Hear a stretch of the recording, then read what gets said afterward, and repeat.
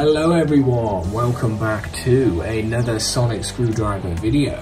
And in this one, the first video of the year, I thought we'd take a look at this sonic screwdriver right here, the one in front of us obviously, which is a replica of the 4th Doctor sonic screwdriver, Mr. Tom Baker, which is used in the classic series of Doctor Who. Now this replica is made by Russ from RB Replicas.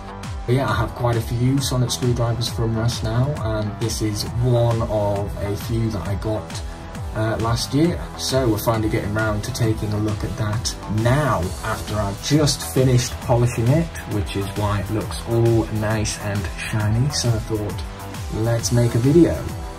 It has actually appeared on the channel before, a few months back, with the Scarecrow Props Romana sonic screwdriver replica. So go and check that out if you haven't already. But yeah, I thought let's give it a video of its own, since I've just made it all nice and shiny. So here it is sitting on a Wand Company stand, which we'll just pop over here and take a look at the screwdriver itself. So here it is. Give it a quick look over. Have it looking all nice and shiny. And now I'm getting my fingerprints all over it, but that's all good. That's all good. So let's take a look. We'll start off at the bottom.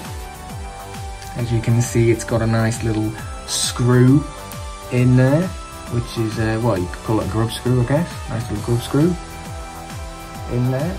And then there's a nice milled line going all the way around, which has been painted black, just the same as the lines here on the handle section. It's been painted black by Russ, which is very nice.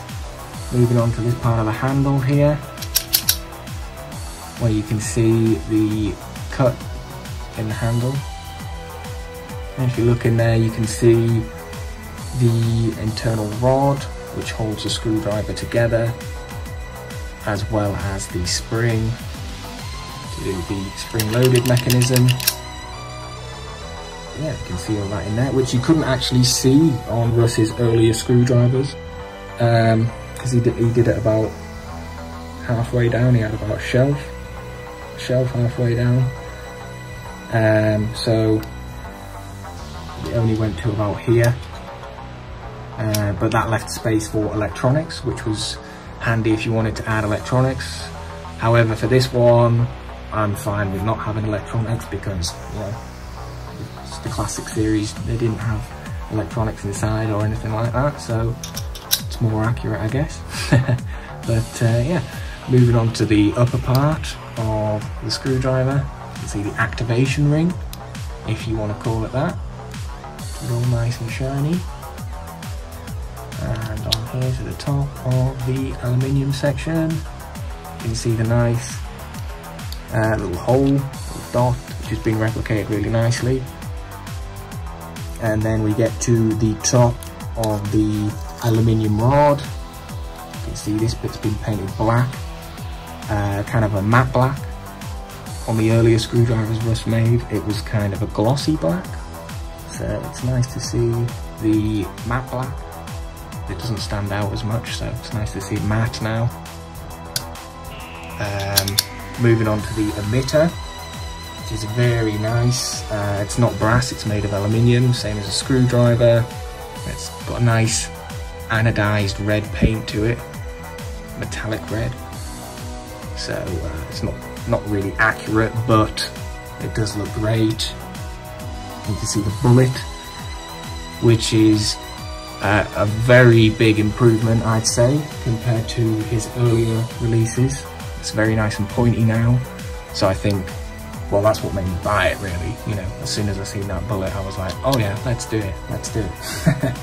You can see the back of the emitter here, where it's the, well, we'll call it the magnet section, even though it's not a real magnet, but I suppose it was on the real prop. But here it's just, you know, aluminium.